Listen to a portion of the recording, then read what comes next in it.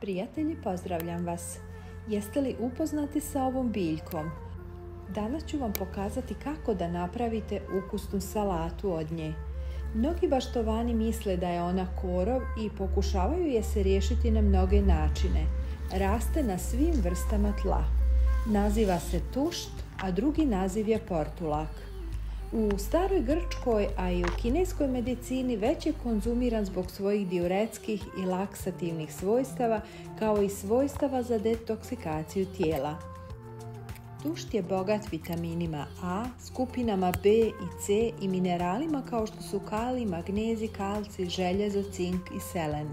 Osim toga, to je jedna od biljaka koja je najbogatija esencijalnim omega-3 kiselinama koje se nalaze u sjemenu biljke. Tušt može liječiti različite vrste upala i nelagoda, posebno onih koji utiču na vaš urinarni i probavni sistem.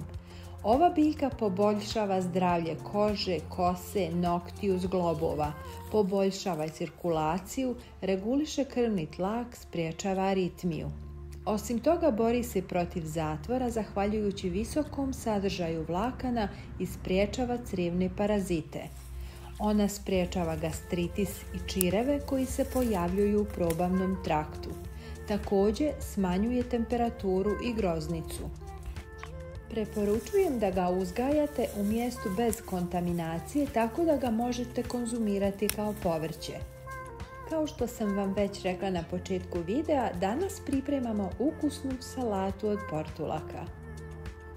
Portulak dobro operite vodom.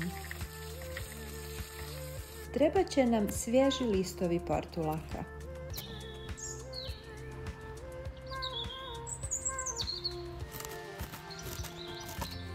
Listove i tanke stabljike nasjeckajte.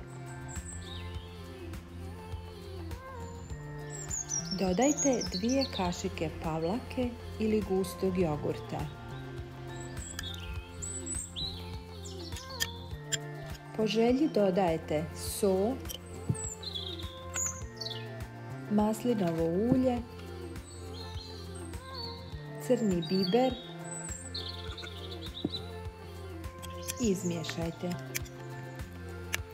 Pospite mljevenom crvenom paprikom. Ova salata je jako ukusna, lagana, osvježavajuća i zdrava. Odlično gasi žeđ. Dragi prijatelji, pošaljite ovaj sadržaj i vašim prijateljima na društvenim mrežama. Hvala vam na gledanju.